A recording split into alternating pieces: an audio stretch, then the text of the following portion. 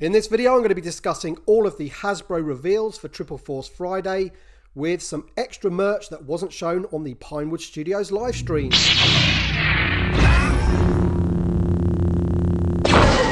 Hey there Star Wars collectors, and welcome to another Bosk's Bounty video. As mentioned in the intro, and I'm sure you're already aware, Hasbro revealed most of the merchandise that will be available on Triple Force Friday in a live stream from Pinewood Studios. However, they didn't show everything, and in this video I'm going to be going through all of the images that were kindly sent to me by the guys at Hasbro and let you know my thoughts. So let's get into it, and don't forget to drop a like on this video and subscribe if you're new to the channel. Oh, and near the end of the video there's some good news for the fans of the 5POA movie line, so stay tuned until the end. Okay, so let's get started with the vintage collection first. So we have the high-res images of all the carded figures to go through. So I'm just going to bung those up on screen now.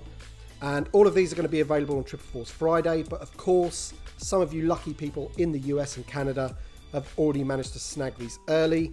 So props to you if you've already got these into your hands. I'm really jealous. Now I'm particularly looking forward to the Knights of Ren. What is interesting to me about this guy is that in the press release, they call him the Knight of Ren Long Axe. So they've got Long Axe in brackets. Now, which this suggests to me that somewhere in their plans that they're already thinking about creating some more of these. You know, I think there's 5 others. I think there's 6 in total.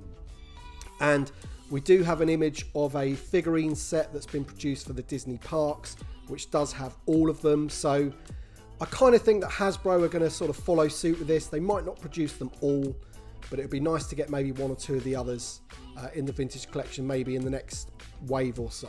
The Sith Jet Trooper has grown on me. I really do like the look of it, and probably get a couple of these to, you know, create a mini army. And of course the Luke Skywalker X-Wing pilot and Poe Dameron are must-gets if you're planning on buying the X-Wing ships to go with them. So we already have seen the leaked images of the Poe Dameron X-Wing, but it wasn't until the press release dropped that we got to see Luke Skywalker's Red 5 X-Wing, which looks awesome. So this is a definite day one purchase for me. I already have the Luke Skywalker loose from the Jedi Destiny 3 pack, so I just need to buy 1 carded figure to have the new figure on a card, and then I can use my loose one to go with this amazing X-Wing. So I do really like the box art of this one. And then obviously we've also got the Poe Dameron Orange X-Wing as well, which I'm not as keen on compared to the Luke's one, but I'll probably still end up getting it. Now, talking of day one purchases and vehicles, we also got to see the AT-ST Raider from the Mandalorian, which again just looks fantastic to me. So I really do think that Hasbro are up in their game when it comes to the vintage collection vehicles and the detail and work that's going into them.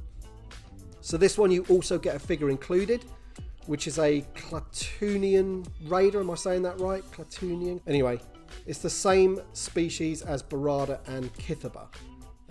He just looks fantastic to me. Again, amazing details. Cannot wait to get my hands on this one. It's also our first chance to see what the Mandalorian logo will look like on a vintage collection packaging. So I really can't wait for more from Mandalorian. And from what I've seen of the show, it looks like it's going to be a real hit, especially with the OT fans. In fact, I saw a small interview with Jon Favreau where he was kind of saying that a lot of what they've based on in the show is kind of like based on the toys that we were playing with when we were growing up. So for him to say that, you know, I cannot wait to see this show, and I've got full confidence that it's going to be amazing. It's already been commissioned for Series 2, so they must like it down at Disney. Moving on to the Black Series, and we have the wave that pretty much all of you guys would have seen already, but I will just quickly put them up on screen so you can take another look. So we have figures from the Rise of Skywalker, the Mandalorian, and the Jedi Fallen Order video game in this wave.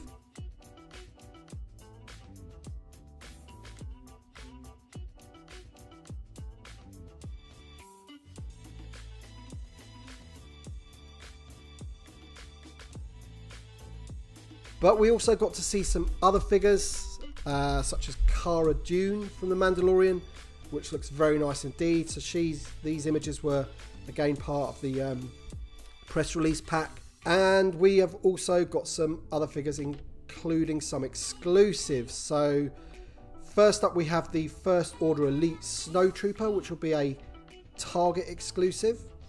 We have Jana from The Rise of Skywalker. I think she's just going to be a regular release. We have the Purge Stormtrooper from the Jedi Fallen Order video game, which looks like it will be a GameStop exclusive. And then we have all of the carbonized figures, which are exclusive to Walmart. Now, I'm not too sure what to make of these. I know some collectors will absolutely love them, especially inbox collectors. But then I think other collectors will just think, you know, it's more money to find buying potentially 3 of one figure that's painted slightly differently.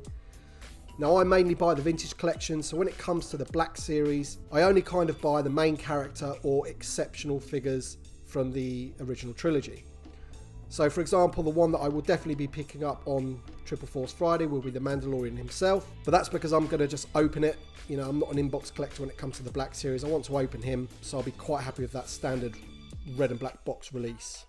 Now, as mentioned at the beginning of the video, we do have news of the 5POA movie line. So again, not too sure what to make of this, but I'm pretty sure that a lot of you were disappointed that the news of the movie line 5POA were kind of being cancelled and replaced with the is it Galaxy of Adventures line. This is good news for you guys because it looks like there's going to be a release of 4-inch, so 3 3/4 inch value figures at $2.99 each. Now, we haven't seen images of these yet, but at that price point, I'm not, you know, I don't have any idea what to expect. They could be awful, really bad quality. But then again, this is kind of what I wanted to happen. You know, I wanted Hasbro to pour more effort into the vintage collection and the Black Series and have those as like their main lines, but still keep the 5POA, but just not flood the stores with, you know, figures that are going to be unsellable in 6 months' time, like Hux and Rose Tico and things like that.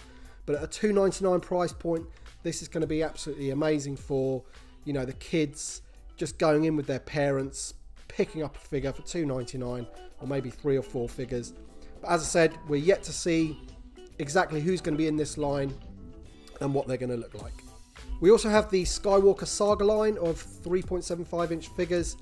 These are the ones that are painted all in gold.